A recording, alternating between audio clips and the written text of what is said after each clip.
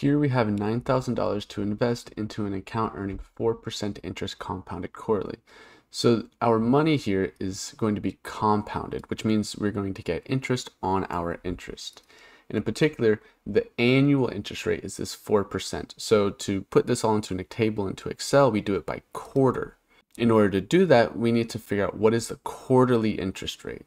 So a quarter is 4 times a year. So to figure out what the quarterly interest rate is, we divide the annual interest rate by 4. So let's do that into Excel. So we'll type an equation. So equals our annual interest rate, 0.04, divided by 4 because there's 4 quarters. Hit enter. So this is the quarterly interest rate right here is 0.01 or 1%. So now let's fill this into Excel. This is how much interest we get each quarter. So we have our starting balance at the very beginning at quarter 0 is 9,000. So let's type that in, 9,000, hit enter. And then the interest gained in the first quarter is that 1% or the rate of 0.01. So we get 1% of our previous quarter's balance. So we take the previous quarter, we're going to do this as an equation, so type equals. The previous quarter is 9,000, so we use cell C2, and we get 1% of that 9,000. So we multiply by 1% or 0.01.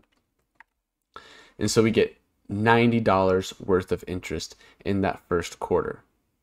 So to get our new balance, we just add the interest gained to our previous balance. So we take equals the previous balance, C2, plus the interest gained, which is the $90, or in B3, hit enter, and we have the balance after the first quarter is $9,090. So we're going to be doing this, it says for 5 years, so 5 times 4, because 4 quarters is 20 total quarters. So let's fill for 20 quarters. So we have quarter 0 and quarter 1, so we just highlight with a thick white cross in the middle, click and drag, let go, and then we want to fill drag for 20 quarters. So we put our mouse over the little green box, so we have the thin black cross, click and drag, and we see the number on the right. We go until that says 20, let go. So now this is for 20 quarters, and this is one nice thing with Excel. We could do the fill drag and it wouldn't be that much work, but we can also just go to the little green corner and double click it, and it will fill all the way in. There's some zeros here, but that's okay. That's just because we haven't filled out some of the cells that it's using. Like if you click here, it's using a cell that we don't have any values in yet, so it just outputs as 0. But once we do the same thing for the balance, we go to the little green corner, double click, everything fills in. Now this looks really messy, a lot of decimals, and it's not really in the context of this problem. So let's put it in the context of the problem, which is money.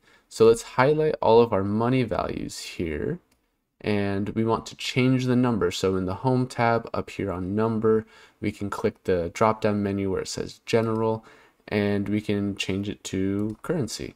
And then all these values are now in dollar values rounded to the nearest cent.